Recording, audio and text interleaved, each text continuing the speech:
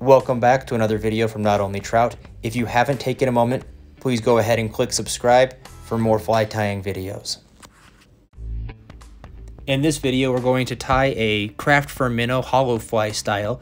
In the vise, we have a Partridge of Redditch Sea Prince hook in size 2, that's model CS52, and we're using some classic waxed Semperfli thread in 6/0. You could also use some 3/0 if you want to build your dam a little bit easier going forward with the tying. So we'll tie in our thread right at the back end of the hook, and I'll take a small clump of craft fur.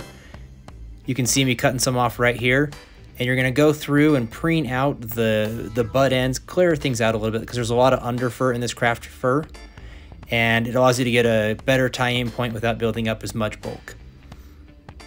So what you'll do is you'll go ahead and bring that up to your hook and measure out about 2 hook lengths. I like the 2 hook length mark. And then trim your craft fur to that length, and you'll go ahead and tie in that clump right at the back end. And what you'll do is you'll let that wrap around the hook a little bit. You'll see me wiggle the craft fur to get that to go around the hook a little bit to give you a little bit more of coverage. And then go ahead and lock that down nice and tight. And now I'm just going through and cleaning up those butts, making sure that everything's locked down nice and tight. If you do want additional durability, especially for toothy fish, I'd recommend putting a drop of super glue or Zap-A-Gap there and help fuse these fibers in place. Next, we'll go ahead and grab a Palmer Chenille.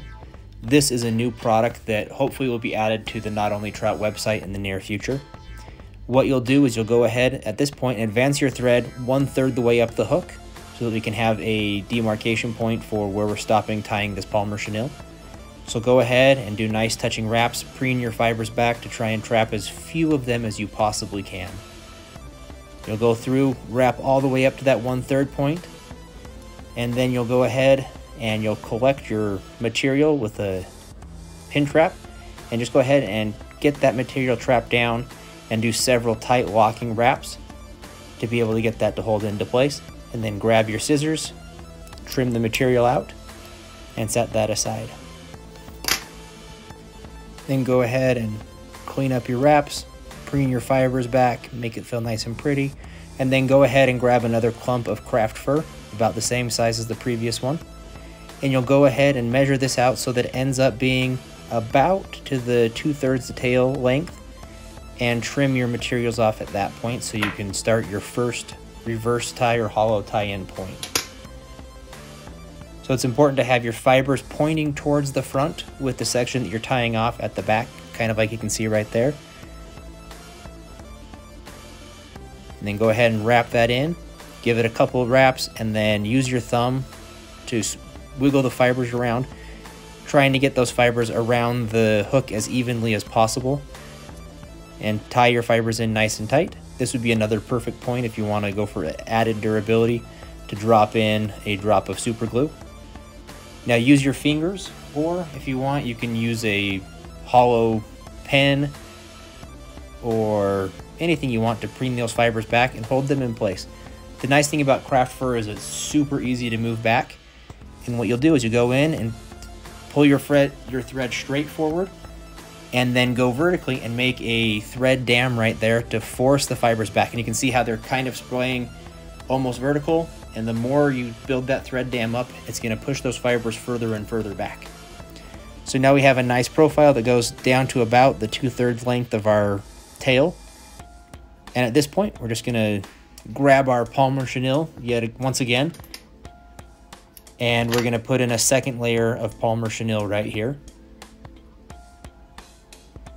Same process, tie that in, and this time you'll go another 1/3 the way up the hook, but if you measure just halfway down the hook from where your last tie-in was, that'll get you that 1/3 the way. And go ahead and wrap this in and build a nice clean body on that. One cool thing about craft fur is it does come in a lot of different colors, so you can mix and match this fly with different colors of Palmer Chenille and different colors of craft fur to build a bait fish minnow pattern of the color that you choose.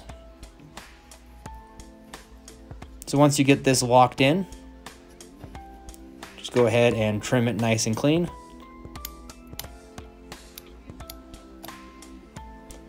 Pull your fibers back and clean up your wraps a little bit, just so you have a clear tie-in point.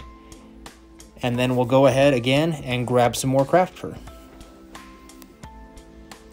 And you'll see we'll go ahead and measure out to about that 2/3 mark again, a little bit shorter than our previous bundle. Trim our hair down and get that tied in. Yeah, it's just like what happened with Keith and that. Using the exact same process we did before. Make sure the fibers are facing the front. Use our thumb to migrate those hairs around a little bit from the craft fur.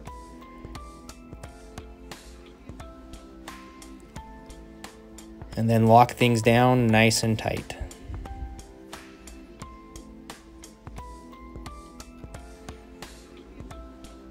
Once you get that locked in, do the same process. Spread your hair, right now, 'cause they're push it back the direction you want it to go. And get that as uniform as you can. And you'll see we have just a little bit of room left in front of the craft fur, between the craft fur and the eye of the hook. So you're going to push that back just a little bit to give ourselves just a little bit more room. Build a small thread dam. And then from here, we're going to add one final bundle of craft fur. And on this final bundle, we're not going to clean out the under fur nearly as much. We want to use that shorter hair to give us kind of a bulky, bulkhead style fly. That's a big one. That's a big one. You'll go ahead and measure your craft fur to where it goes right beyond the back end of the hook, just keeping that teardrop shape in mind. So once you trim that up, get everything aligned, and you'll tie it in the exact same way with that reverse tie. As I mentioned with Todd, and you'll kind of overlap a little bit on the previous section because you don't have a whole lot of room to tie in on. Wiggle that around so that you can get the entire hook covered and build kind of a will do. Yeah, I sent over that file. Equally dispersed veil around the hook. Yep. And then once you do that, lock everything in place. As you can see right here, before I lock everything in place, I'm moving some of the fibers around, getting them where I want them to be. And then pull my thread forward, get it in front of the craft fur, and build up a small thread dam. Make sure that the profile looks good by preening the fibers back. At this point, there will be some flyaways that happen naturally. You can trim those out or hit them with a lighter very, very gently, and they'll singe away. At this point, go ahead, grab your whip finish tool, throw in a whip finish, and you'll have a completed fly. I absolutely recommend throwing in some head cement at this point or some UV resin to lock everything down in front and increase the durability on your fly. Hopefully you enjoyed the video. Tight lines, my friends. Get out and go fishing.